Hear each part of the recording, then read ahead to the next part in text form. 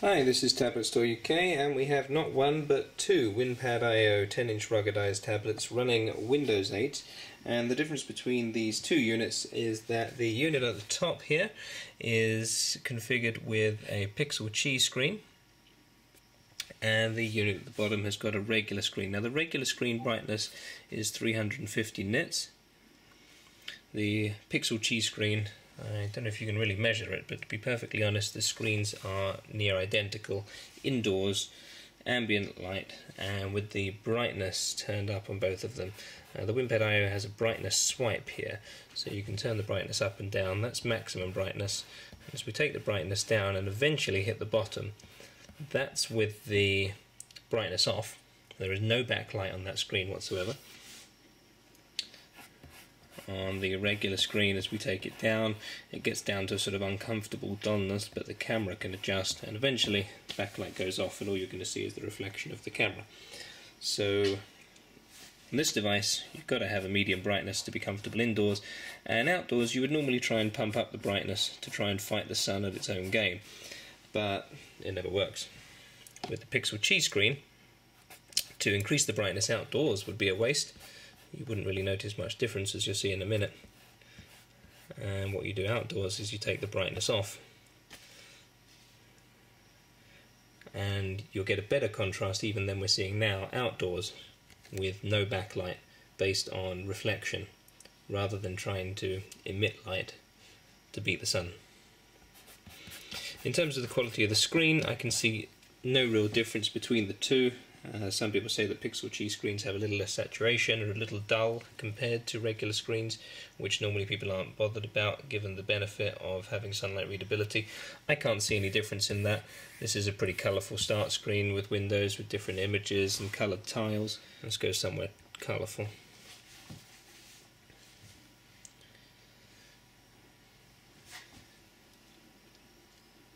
There is a tiny bit more brightness and saturation to the regular screen. Really only a tiny bit. Actually, looking at the camera screen, the camera seems to pick it up even better than my eyes pick it up. I can't detect as much of a difference as the camera seems to be emphasizing with its various auto modes. But for argument's sake, let's say that the Pixel Qi isn't quite as good indoors, but you probably wouldn't care. Okay, so what we're going to do is go outside. We'll keep them laid out like this, so the device at the top will always be the Pixel Qi device, the device at the bottom will be the regular screen. We'll play around with the brightness on both of them and show you that that doesn't really make any difference on either device in good sunlight. It's late April here in London and we're very glad to have some sun. So let's go and play with these outdoors.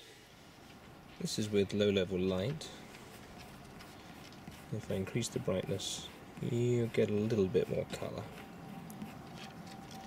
but it's barely noticeable. Actually, it gets better with stronger light, and the eye doesn't see the clouds as much as the camera does. On this device, what the camera sees is what I see. In fact, I see even more of a whiteout on the regular tablet. Brightness at maximum. The clarity on here is good, contrast is better. Then I'm not seeing the clouds so much. It's interesting what the camera picks up.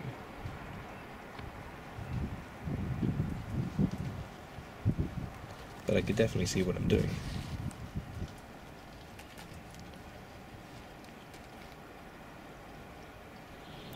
So you can just about see the elements on the standard screen, and it's not even terribly bright right now, but you do have the clarity, you have the contrast to see everything on the Pixel Qi screen. It's just desaturated in the sun, but you can see what you're doing and you're not getting blinded by the reflection.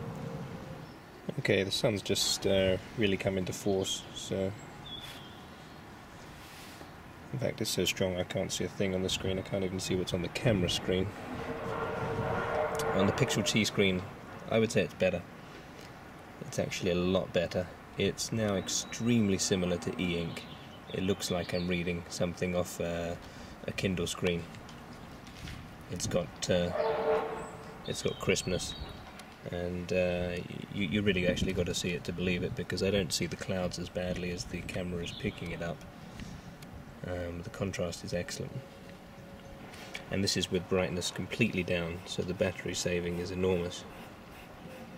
And turning the battery up in this brightness, I can't see that it makes any difference, so the backlight is doing absolutely nothing.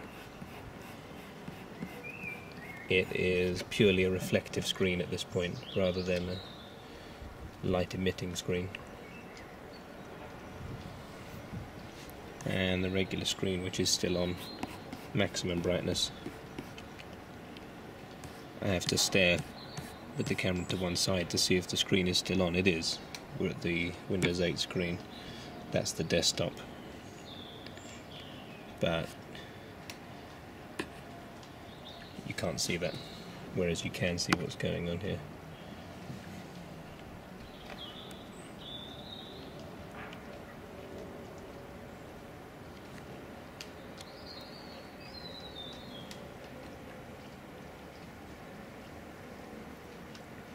I can't see how well the camera's picking that up, because the sun on the camera screen means I can't see the camera screen either.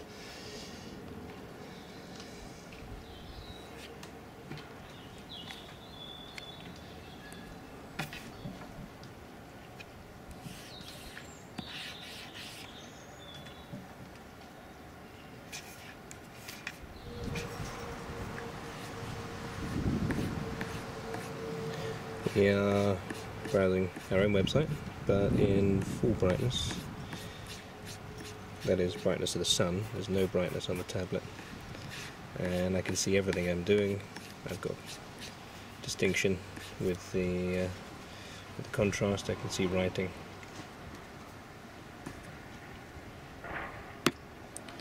In comparison to the same thing on here, I can't actually see what I'm doing on here. It's loading up msn.com. That's the MSN homepage, believe it or not. I mean, there is no way with this level of brightness, no matter what I do, what camera trickery, even if I completely shade it, but still can't see, it's too bright. On here I need to make no effort at all. So, desaturated colours. That's our logo, which is two-tone blue.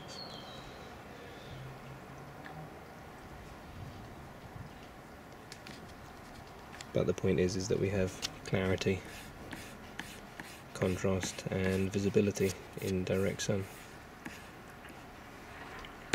And it's warm enough out here that I'm outside in a t-shirt and getting pretty hot. It's now quite sunny. End of April in London.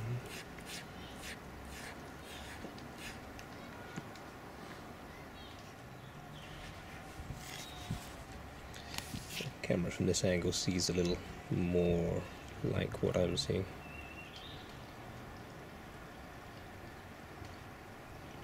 Same page on the other tablet, both on the MSN homepage.